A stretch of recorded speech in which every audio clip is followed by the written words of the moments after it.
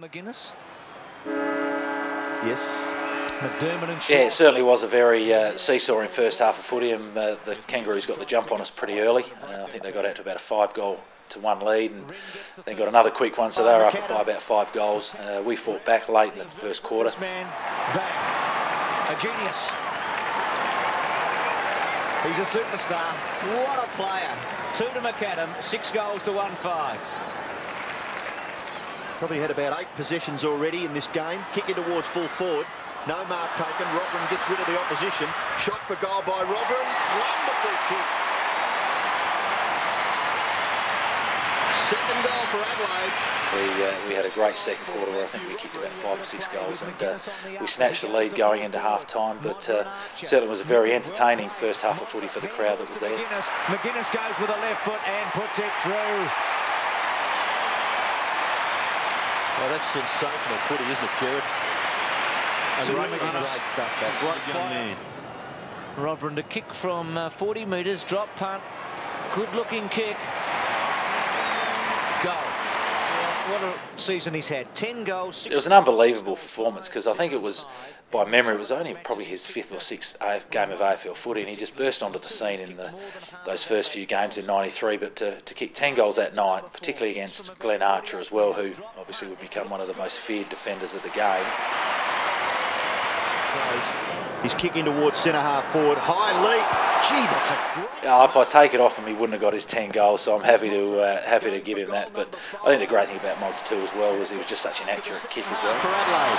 The amount of goals he's kicked would be of a concern, but I don't think North would have too many better players. Very important kick for Adelaide. Modra. Good kick. It's a goal. I think every Crow supporter would have fond memories of that mark he took. Modra! That is the mark of the year. I'll say now, no one will beat that. That's the biggest leap since Chilla Porter ran second in the 56 Olympic Games. Standing on the head of Ian Fairley, and I think Mark Micken as well, with Glenn Archer right in his hip pocket, but he certainly took one of the great all-time marks. It really is. Well, he's certainly setting Gary Ablett a task now. Have a look at that one. Jezelenko took a ripper in a grand final. That one was second to none. And he kicks his 7th. Oh, give him the key to the city, Robbo. What a mark, what a goal, what a match. As Robbo said, that will be the mark of the year. Here we go. Probably the best mark ever taken on this ground. 17-10 to 13-8.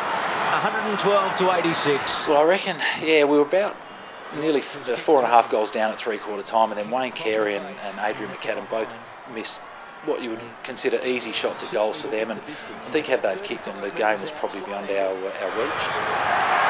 And it drifts across through forward. Gathered by McAdam. McAdam with skill, class, kicks, misses to the right-hand side. We slowly, inched our way back into the game. Robran kicks his 3rd. I guess once we got on a roll and with the crowd support behind us, it was almost, we were a bit like a freight train, very difficult to stop. Kick. He's got 8. I'm sure he'll lean back, Bruce. Let's see, Robbo. Back he goes. Drop punt. Bang. It's a beauty. 4 to Robran. For goal number 9, and the difference will be just 4 points. He's kicked it. That angle will look difficult, wouldn't it? I don't know if it would for him. At this ground, these players just produce feats. Rose shot. It's a goal. Going for 10. And he kicks it. McGuinness has got the ball befittingly when it's all over. And Adelaide win a memorable game by just 2 points. And Modra, what a game he's played. He's kicked 10 goals and a fantastic finish to a great game of footy.